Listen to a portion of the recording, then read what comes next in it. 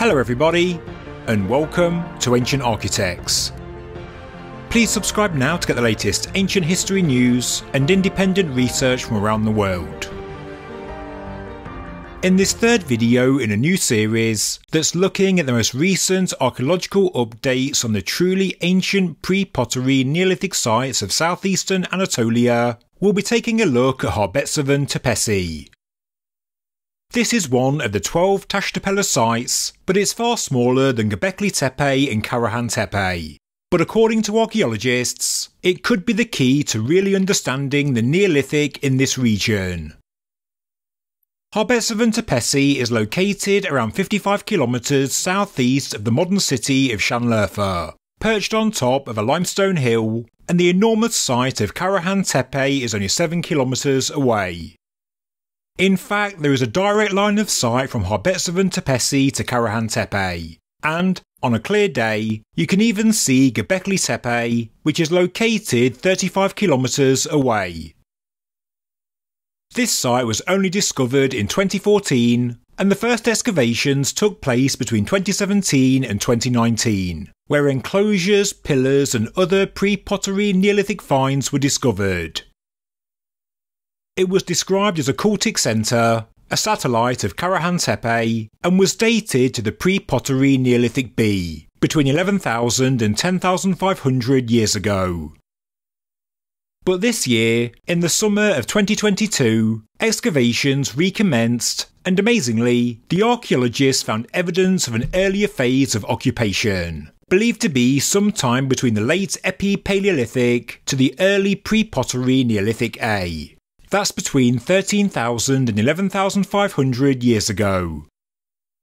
This means the origins of Harbetsuvan Tepesi could actually be older than both Gobekli Tepe and Karahan Tepe, and that's based on the current level of knowledge, which of course is changing all the time. At the minute, the early phase is only characterised by surface finds such as lithic tools, and the archaeology has not yet been excavated and examined, meaning that Harbetsuvan Tepesi is a very exciting prospect, and we may be on the verge of learning about the people in this region just before Gobekli Tepe and Karahan Tepe were constructed. This makes it a key site in the wider landscape. This year, the site has also been subject to geophysical surveys, and not only have numerous rectangular buried structures been found, there is also what looks like a circular boundary wall around the site. This implies the site may not actually have been a cultic centre, but it could actually be a domestic settlement for hunter-gatherers. There really is so much more work to do to understand the later phase of occupation in the pre-pottery Neolithic B, when it was occupied at the same time as when Karahan Tepe and Gobekli Tepe were large thriving settlements, but we also need to understand the earlier phase. The early phase may give us a glimpse into the lives of the people in this region before they built the large nearby settlements. We may be able to see their early construction styles, their art, their diets, and so on.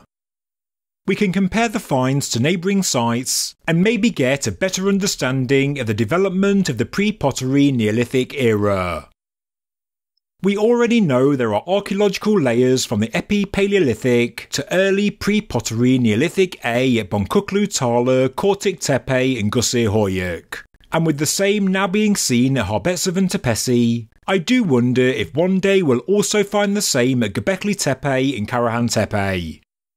Remember, only a small percentage of these mega sites have been excavated so far, and so it will be interesting to see how the story develops in the future.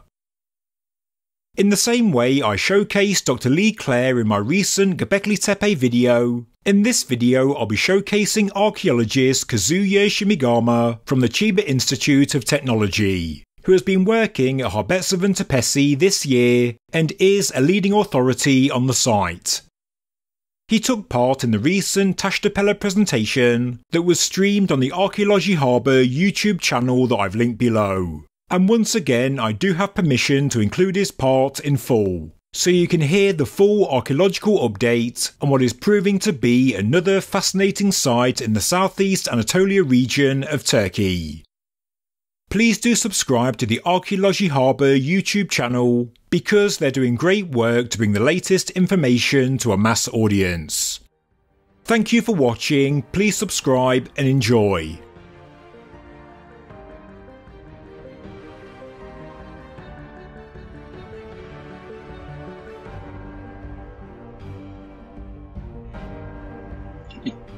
So, thanks to the large-scale excavations and multiple studies at Göbekli Tepe and recently at Karahan Tepe and other sites, we have a wide range of sensational material culture of the early Holocene.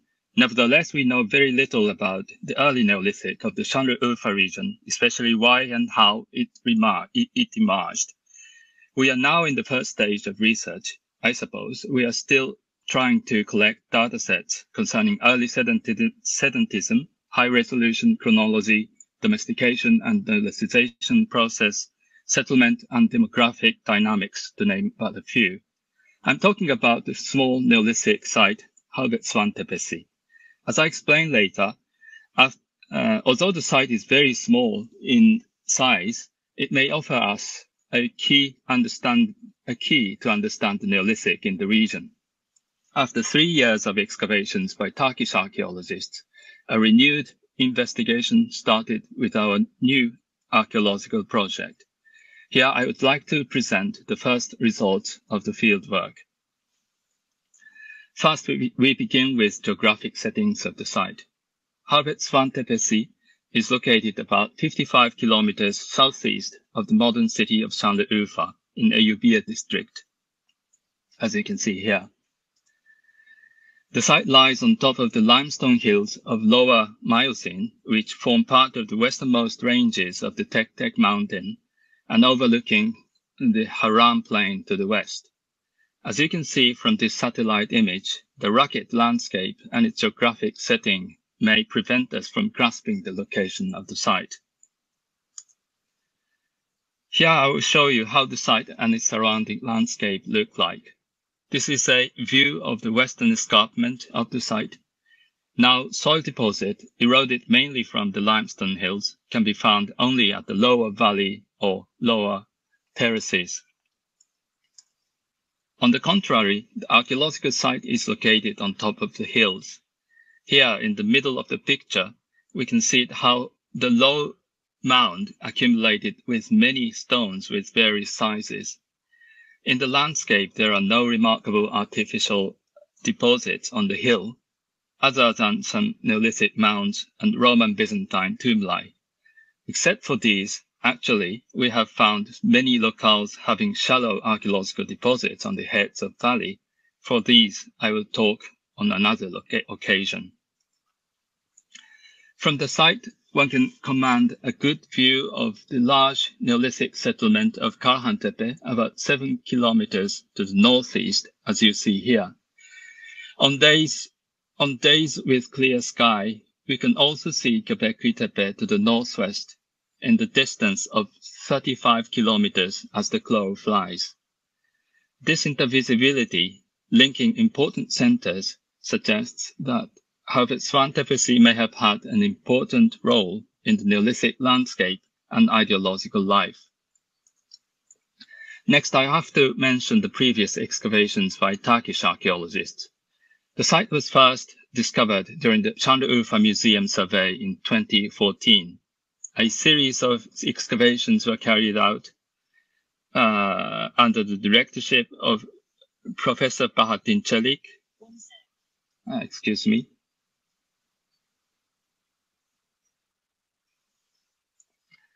From 2017 and 2019, because the site was subjected to illegal diggings. They opened about 11 excavation areas around these looted pits in a way of rescue excavations to assess the site's stratigraphy. They revealed Pre-Pottery Neolithic structures in various sounding trenches. The structures found were mostly subterranean rectangular buildings. Some of them had a pair of stone pillars inside. As a result, one of the most interesting finds was the seated male sculpture on your left which reminds of stone-sculpted figures from Göbekli Tepe and Karahan Tepe. Other class of recovered artifacts include flint and obsidian tools, ground stone, incised stone objects, and stone beads. They show very close parallels, notably with the later levels of Göbekli Tepe, leading the excavators to its dating to the early PPNB. As a result, Professor Bahattin Çelik and others revealed that Harbetsuvan was an important early Neolithic and small-sized cultic center related to Göbekli Tepe, most probably a satellite site of Karahan Tepe. And they gave the date of the early PPNB exclusively on the basis of archaeological materials. But there are no radiocarbon or radiometric dates reported so far, hindering from comparison with other important sites. Although some studies on the excavated materials are now ongoing by younger generations, detailed analysis of the chipstone assemblage, faunal and floral remains have not been done, and many more remain to be understood for this site. In the summer of 2022, this year, renewed excavations have begun by the Japanese team of Chiba Institute of Technology and the University of Tokyo in collaboration with the Sanliurfa Museum. The new project aims to fully understand the Neolithic occupation history and dynamics of Harbetsuvan Tepesi in combination with detailed archaeological analysis and geophysical researches. For our first season, we have 4 main goals. 1. Documentation of the site and previous excavation areas. 2. Surface collection of artifacts. 3. Cleaning and reassessing the excavated structures and obtaining the archaeological data.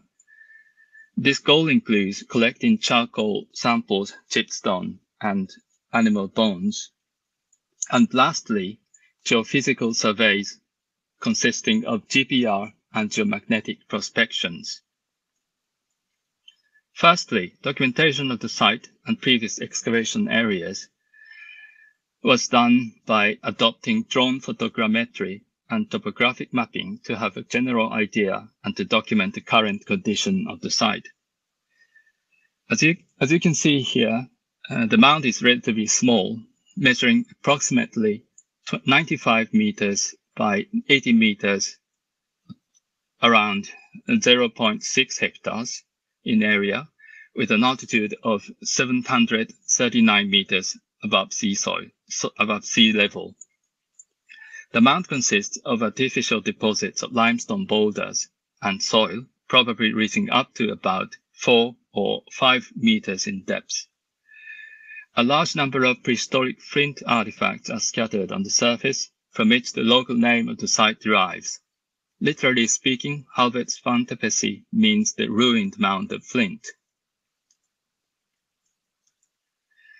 This is one of the images we have made, also rectified topographic image with 10 centimeters contour.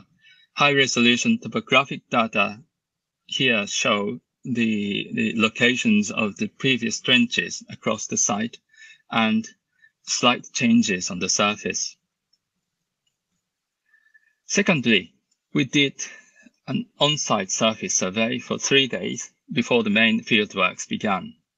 Surface finds were intensively hand-collected from 5 different areas, as shown here. Area A to D corresponds with the main mound, while Area E, located in some distance to the southeast, is a circular stone structure found outside the mound. As a result, over 2,800 pieces of chipstone and a few stone beads were collected. What we found through the examination of this chipstone assemblage is that, surprisingly, there are 2 separate occupation periods at Harbetsuvan, which is an early PPNB phase, which we know from the previous excavations, and much earlier late Epipaleolithic or early PPNA phase.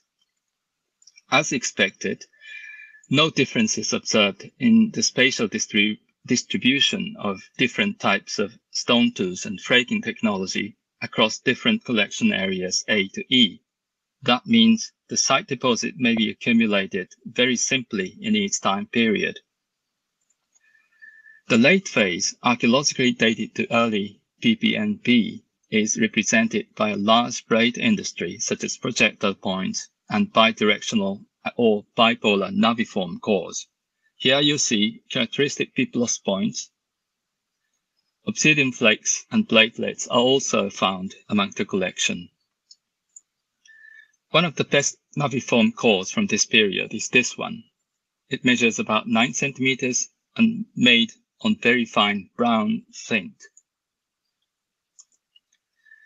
The early phase, which we identified in the surface collection, may date back to the late Epipaleolithic or possibly early PPNA phase, based on the comparison of stone tool industry from the neighboring regions. This assemblage is characterized by single platform prismatic microlith cores, shown on the left, and small lunates on bladelet, less than 3 centimeters long. Both are very similar to Chakmak Tepe example just presented by Fatima Hoja. The lunates are invariably backed on only one side. Although the layers belonging to the earlier phase have not been exposed yet, but I believe future works will reveal them. Thirdly, we started cleaning and reassessing the already excavated structures, and at the same time we tried to recover the samples, including carbonized grains, lithic artifacts, and other remains. Because our fieldworks were limited to less than 2 weeks this year, we decided not to make new excavation areas, but to reopen 2 of the previous trenches to achieve our goals in shorter terms. The trenches we chose, areas K13 and K519, have been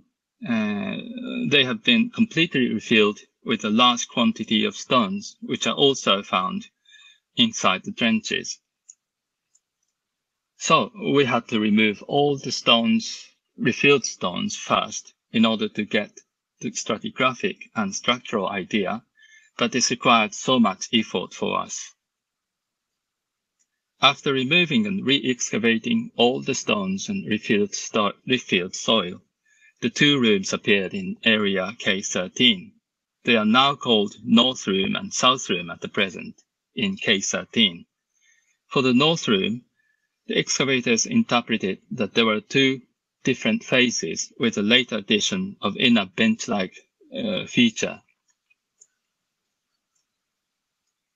So this is the North Room and the South Room. So as you can see here in the North Room, the bench-like features by former excavations is very visible. And according to our stratigraphic examinations, we could confirm 2 phases of construction, but the room may have been modified very differently.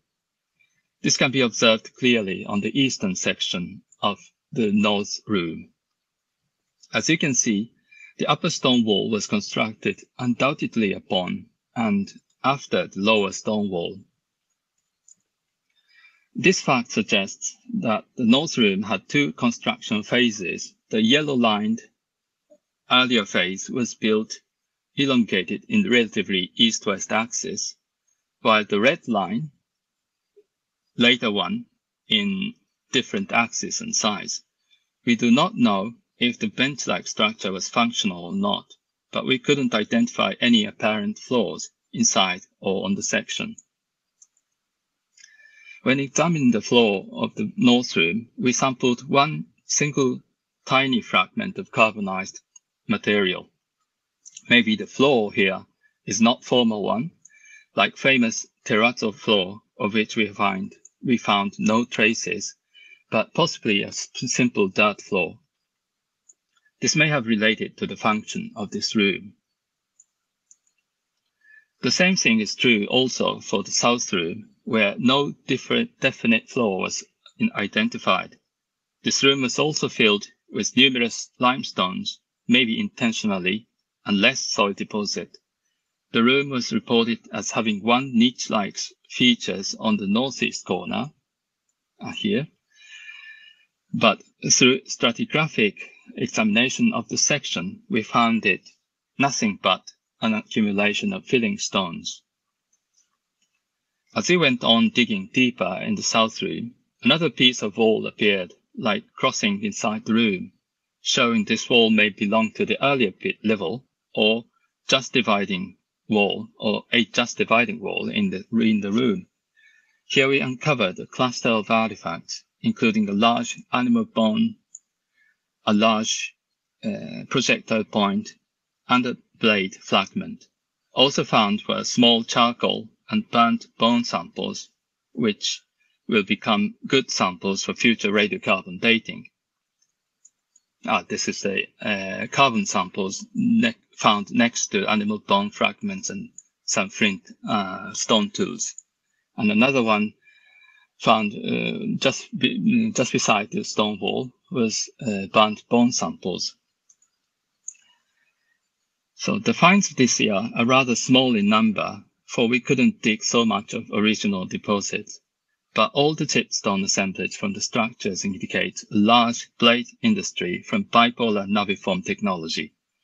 A large Biblos-type projectile point and a plunged blade fragment on the right point to the early PPNP lithic tradition, while the repertoire also include some sickle blades on your left.